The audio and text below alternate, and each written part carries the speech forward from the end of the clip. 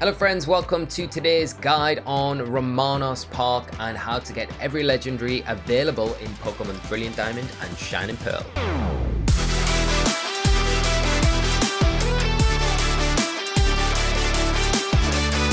In game, we are starting out at Spiritomb Town, and you want to head south, but this goes without saying that this Ramanas Park is only going to be accessible if you complete your Pokedex and you have beat the Elite Four. So completing the Pokedex just requires you to have seen all 150 Pokemon. You don't have to catch them all, and once you've done that, you kind of come to Spiritomb Town. You speak to Professor Rohan, you get a special visit from Professor Oak, and Professor Oak will then refer to Ramanas Park and advise that you go and visit it. There are a few NPC characters along the route that are going to make it a little bit tricky for you to get there pretty quickly. It does cut down your time, of course. So here we are, and we want to just scoot past this little NPC character here, and we are on the land, and you just want to follow this path all the way through, all the way. There's a honey tree there if you want to slather it up, and you want to just follow this route, and here we are. Here is Ramanas Park, and it is that simple to get to. I'll show you on the map where it is, and you can see we are down located in the kind of the southern region of the Sinnoh region. So this is Ramanas Park. Once you are here, you want to head inside, because this will then activate a cutscene with Professor Oak. So once we're inside, Professor Oak approaches us. He tells us about the Grand Underground, exploring down there and revealing new treasures, and this will lead Professor Oak to giving us chain counter. So you're going to be able to use this when you are doing your Pokemon Radar kind of shiny hunting. We'll get to that in another video. So there's the shiny counter app, and he just says that he'll be returned to Eterna City, so he'll be popping around there. I wonder if that'll kind of link up with maybe a Oak's Letter event later on in this playthrough. So after this cutscene has played out, you're going to have two NPC characters behind the counter here. One of them will sell Pokeballs, so that and just standard items that you would be able to get at normally any other Pokemart. But the NPC character towards the bottom is the interesting one here, and the one that you're going to want to be using a lot more of the time, and this character sells slates. The first slate that you're going to have available to you is the Discovery Plate. Now the Discovery Plate is going to allow you to get access to the Reggie trio, Reggie Ice, Regirock and Reggie Steel, and you're going to need to purchase these with Mysterious Shards. Now Mysterious Shards are a very rare object. They are obtained in the underground. You can only get these objects by mining in the underground, and like I say, they are pretty rare, so it is again going to be down to chance with you just mining a bunch and hopefully coming across them. They look like this. There's two variants. There is a small mystery shard, and then there is a larger mystery shard. This is both the variants. I'm going to just show you examples of these on the screen now of me mining for them, and you use these to exchange for these slates. Now once you've got your mysterious shards, you're going to need 3 small mysterious shards for 1 slate and 1 large mysterious shard for a single plate. Now you're going to need 3 slates to get the first 3 Pokemon, which are the Reggies. Each slate corresponds to a single Pokemon encounter. So once you have your mysterious shards, you're going to want to enter Ramanas Park at the rear of the building, and then there'll be these kind of cave systems dotted around this area. Now you enter the first one here, and this is the Reggie cave, or the Discovery cave as it'll be kind of named. What you want to do is just walk up to this pedestal here, click on it, and it will ask you if you want to insert a discovery slate. You say yes, and it will engage the first kind of encounter with this cavern. The first encounter is going to be a Reggie Steel, and then it's going to be Reggie Ice, and then Reggie Rock after that. So a good idea at this point is to always save, because if it goes wrong, then you are gonna have to complete the Elite Four again, and that is a huge task to do.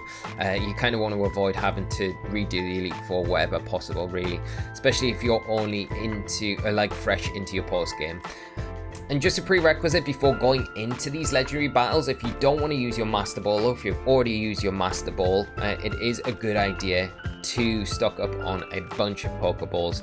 Obviously you will be saving before these legendaries, but because there are sequences of them, you're going to have to kind of, if you catch one, you're going to have to save before the next one. So whatever amount of Pokeballs you've used on that previous one, you're going to be kind of depleted. But obviously if you are short of money, check out my money guide or money farming guide that we've got up on the channel right now. You can earn up to 3 million Pokedollars in just 1 hour of your time. So do check that out. It'll be linked in the description. Put a card up as well for you to check that one out. So now you have to go through Registeel. Once you've caught it, you will then be presented with a statue in this area, and the same can be said for Regirock and Regice. Now once you've caught the 3 Regis and got their statues, you will then, like I say, unlock a number of other slates for the area. You're going to unlock, the next ones are going to be the Johto slate, the Soul slate, and the Distortion slate. So if you've got a copy of Pokemon Diamond, Brilliant Diamond, you're going to unlock the Johto slate. If you've got a copy of Pokemon Shining Pearl, you're going to unlock the Kanto slate. So the Kanto slate in Pokemon Pearl will give you access to Moltres, Articuno, and Zapdos. In Pokemon Diamond, the copy that we're playing, it will unlock the legendary dog trio, Suicune, Raikou, and Entei.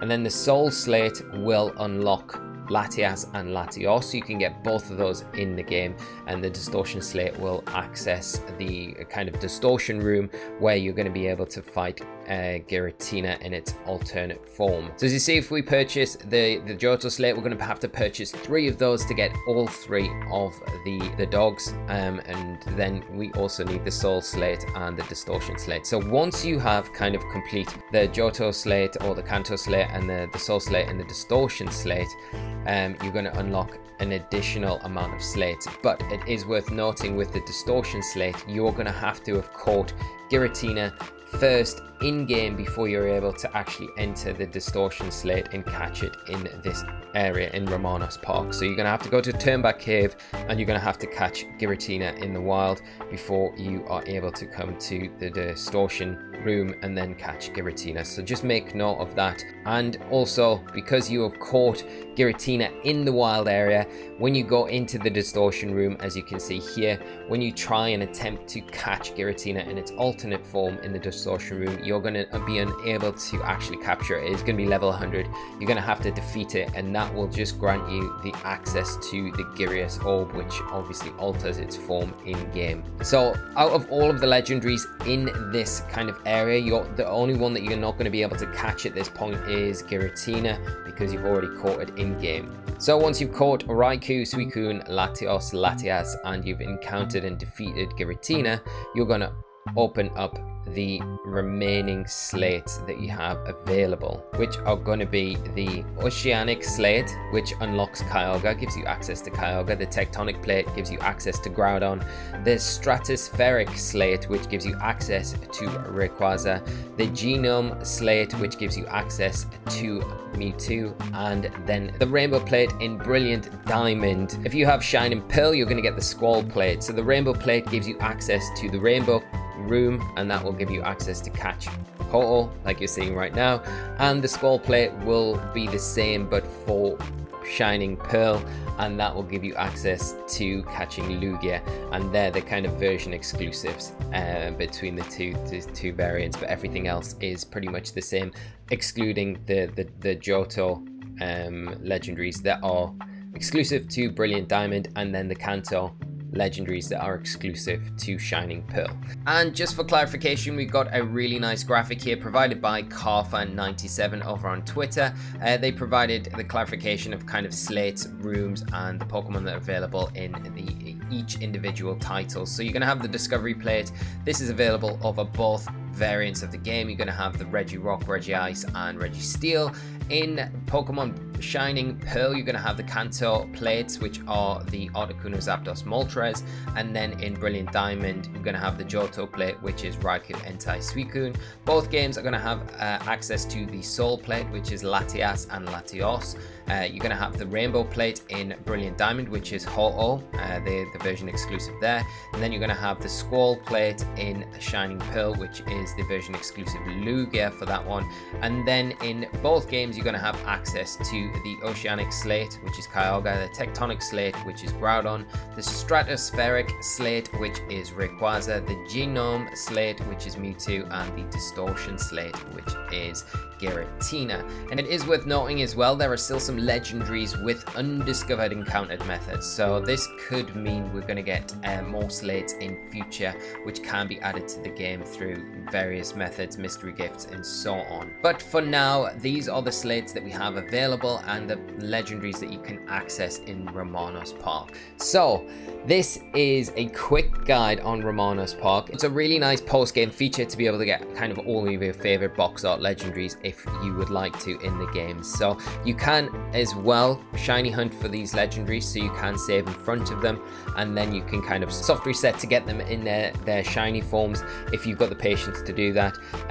The hardest part about Ramanas Park is visiting the underground and mining for the mysterious shards, because it does take a long time, and you're going to have to be doing pretty extensive stretches unless you get very lucky and you get a bunch of them very quickly. So I would suggest probably hopping online to do the underground and mining underground, because you're going to get probably better payouts that way, and you're going to have players that will be able to kind of assist you with your kind of mining while you're down there. So the mysterious shards are the kind of the entry point to this, to get the slates. But once you've got the slates, you're going to be able to use them to get the legendaries, and each legendary is only catchable once per game, so you're going to only need one slate per legendary.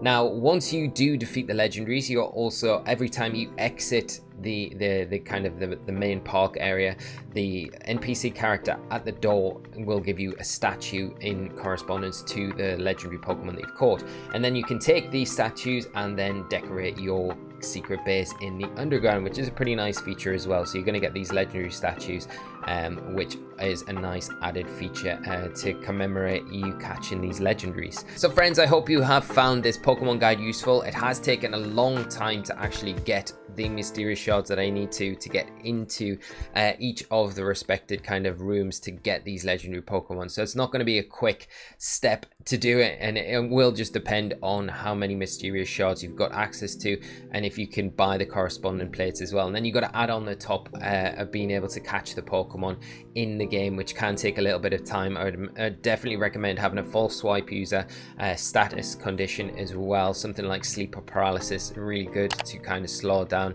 the legendary Pokemon. And just make sure when you are entering the room with the legendary, before you engage in the battle, just to save it at that point, because it can go wrong. They can, you know, it's difficult if you haven't got the Master Ball.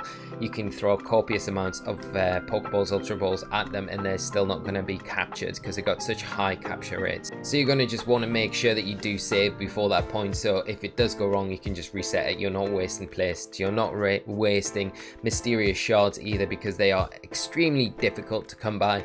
Have a great rest of your day. Thank you so much for tuning in. Let me know if you've been able to catch any of the legendaries yourself in Ramanas Park yet, and if you plan on doing any shiny hunts for them in the future. So have a great rest of your day, friends. Thanks so much for tuning in as always, and I'll see you all for another video very soon. So until then, take care and bye bye.